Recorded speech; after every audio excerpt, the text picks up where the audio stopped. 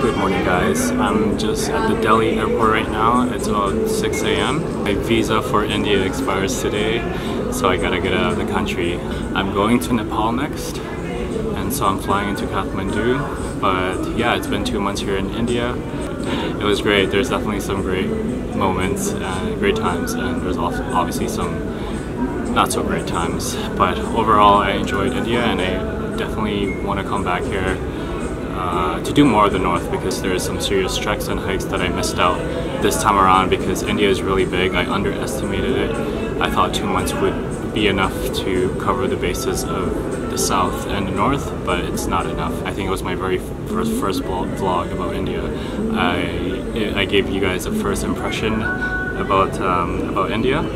Since I've been here for 2 months, there's a couple of things that I don't know, that I just find funny, and I thought I'd share it with you guys. So one thing about India, aside from the things that I mentioned, there's no queue here, whether it's at a store, at a restaurant. Another thing that they do here is they do a lot of head shaking, where they bobble their head like this, left and right.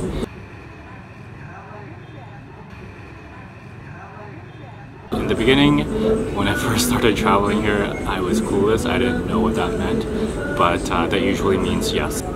People like to say everything here is in Indian time. I know I mentioned this in my very first vlog here, but I'm gonna say it again.